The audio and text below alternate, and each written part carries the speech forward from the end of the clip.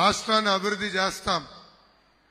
పేదరికం లేని రాష్ట్రంగా ఆంధ్ర రాష్ట్రాన్ని తీర్చిదిద్దుతాం.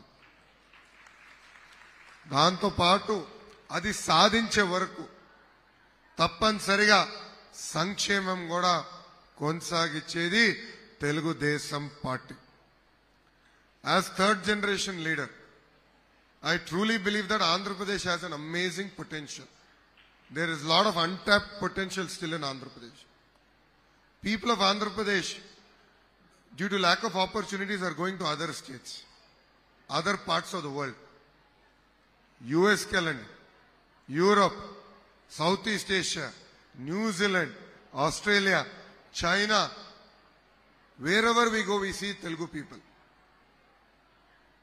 It's simply because sufficient opportunities are not given in Andhra Pradesh. Apart from having a long coastline, we have intellectually very, very smart people.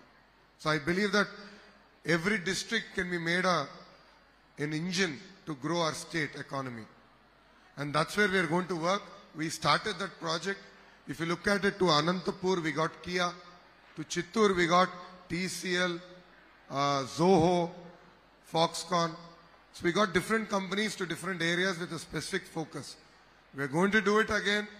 We're going to bring, high order investments.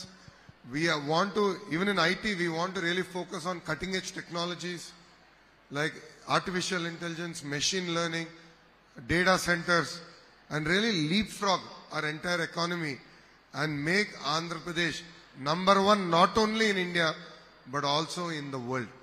Thank you. ఈ topic గురించి నేను ఒక example చెప్పాలనుకుంటున్నాను. ఎప్పుడు నేను బాబు గారిని ఒక visionary person గానే చూస్తాను. రీసెంట్ గా మన ఐటీ మినిస్టర్ ని అసెంబ్లీలో వాట్ యు హావ్ డిడ్, ఏం కంపెనీస్ వచ్చాయి అండ్ డిస్కషన్స్ లో పల్లి ఉండలు ఎంఓయు తీసుకొచ్చాం, పచ్చళ్ళ కంపెనీ పెడుతున్నాం, బొబ్బట్లు పెడుతున్నాం, ఇలాంటి డిస్కస్ చేశారు. ఇది మన బాబు గారు డ్వాక్రా ద్వారా మహిళలకి ఎప్పుడో అందించేశారు. లేడీస్ ని ఎంటర్ప్రినర్స్ గా చేశారు. సో జస్ట్ ఇమాజిన్ ఎంత విజనరీ పర్సన్ ని మనం ఇప్పుడు లేకుండా చేసుకున్నాం చేతులారా. It's our mistake. So next అయినా మనం ఛాన్స్ ఇవ్వాలి. Thank you. Next question. Happy afternoon sir. నా పేరు Lavanya. Happy to be A part of this మహాశక్తితో Lokesh. మీరు మహాశక్తి ద్వారా మహిళలకు చాలా మేనిఫెస్టోస్ అనేవి చెప్పారు. సో వాటిలో కొన్ని 18 years to 15 years మహిళలందరికీ 1500 చొప్పున నెలకి ఇస్తామన్నారు. అండ్ నెక్స్ట్ సంవత్సరానికి 3 గ్యాస్ సిలిండర్లు ఇస్తామన్నారు. ఇంకోటి ఏపీఎస్ఆర్టీసీ ద్వారా ఉచిత రవాణా కల్పిస్తామన్నారు మహిళలకి. అండ్ నెక్స్ట్ ప్రతి మహిళ ప్రతి గడపకి ఎంతమంది బడికి వెళ్లే పిల్లలు ఉన్నారో వాళ్ళకి ప్రతి బిడ్డకి 15,000 చొప్పున ఇస్తామన్నారు. ఇవన్నీ మన ప్రభుత్వం వచ్చాక ఎప్పటి నుంచి అమలు చేద్దాం అనుకుంటున్నారు? వెంటనే అవుతుందా? This is my question sir. And one more question. మద్యపాన నిషేధం అంటున్నారు కదా సార్, అది అసలు ఎంతవరకు పాసిబుల్? ఎందుకంటే 70% of the profit to the government మద్యపానం నుంచే వస్తుంది. అందరూ వస్తున్నారు, పార్టీ నుంచి అన్ని చెప్తున్నారు సార్, బట్ మనకి అది జరగట్లేదు, అది ఫుల్ఫిల్ చేయట్లేదు. ఎందుకంటే 100% ఆఫ్ ద ఉమెన్ ఈ ఛాలెంజ్ ని ఫేస్ చేస్తున్నారు, ప్రతిరోజు ఫేస్ చేస్తున్నారు. అది ఎంతవరకు వీలుంది, ఎంతవరకు నిషేధించడానికి ప్రయత్నిస్తారు అనేది నా క్వశ్చన్ సార్.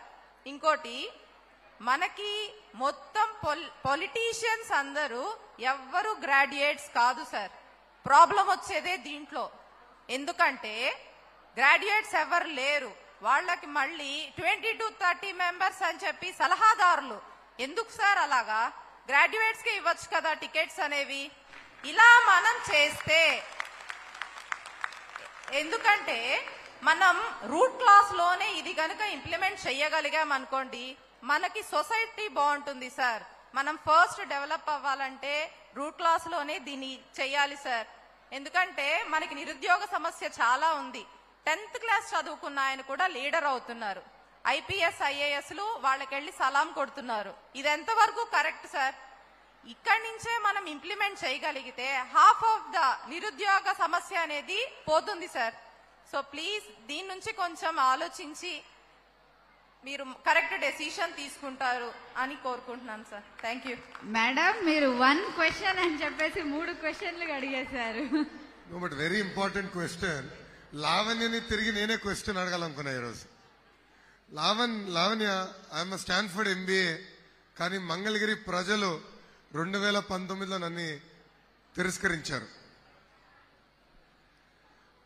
ఎడ్యుకేషన్తో పాటు నాయకులు అవ్వాలనుకున్నోళ్ళు, శాసన సభ్యులు అవ్వాలనుకున్నోళ్ళు ప్రజలకు అందుబాటులో ఉంటూ, ప్రజల దగ్గరగా ఉంటూ, ప్రజల సమస్యలు అర్థం చేసుకుని పరిష్కరిస్తే చాలా చాలా బాగుంటుంది.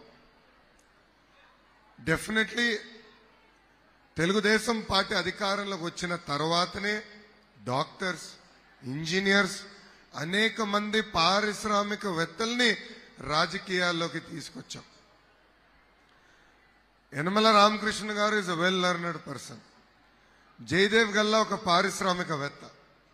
ఇట్లా చాలా మందిని తీసుకొచ్చింది Telugu Desam party.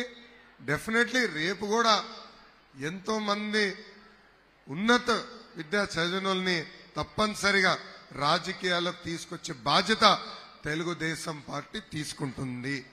There is no second thought about it. I also believe that advisors అవసరం, నేను కాదనట్లా. నేను అన్నిట్లో